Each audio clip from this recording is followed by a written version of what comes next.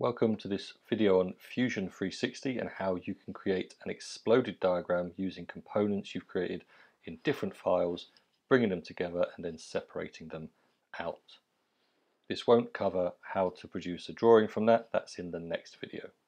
So the first thing you need to do is to create a new file and you need to save it.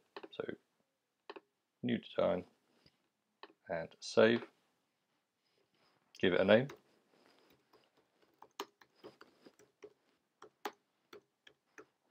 Make sure you're saving it in the correct folder. Now what we want to do is take these components and put them together. So the first thing we do is to find the first component, the central one, insert into current design by right clicking, and if we want it in the center, just leave it there and say OK. If we don't, we just move it around by picking up one of the arms and the arrows and moving it about. Now that we've got the first component in, put the second one in.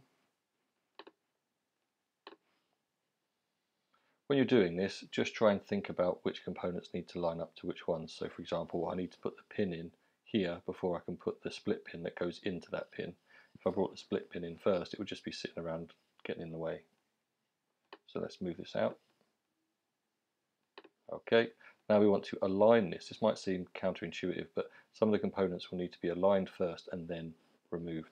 So we go to Modify, Align.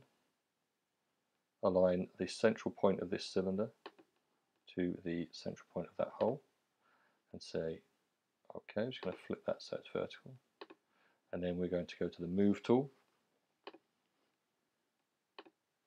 and over here we want to choose Component. That's this component, and as we move it around it asks us which point on the component we wish to use as the point we're going to use as our reference for moving it. So just be careful not to just randomly click on it, or it may not move in the direction or distance you want. Obviously you can type in the distance here if it matters. Press OK. Now we're going to align the split pin in here, so we just go find our split pin, insert. We move it up and across. Then we're going to zoom in.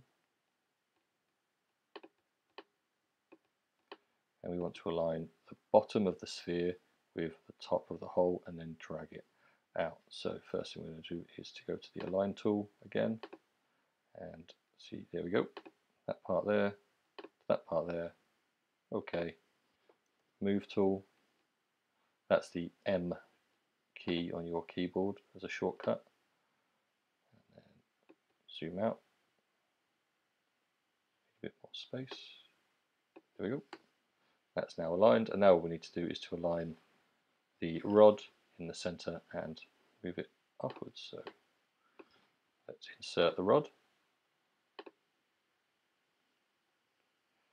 and move it to one side, align that.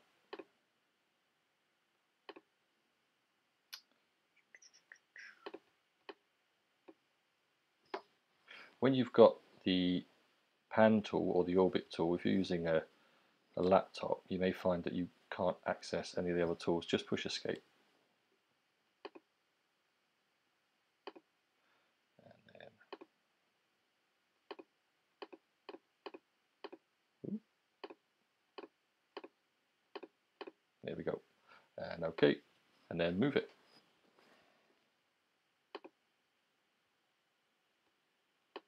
And there we have our exploded view of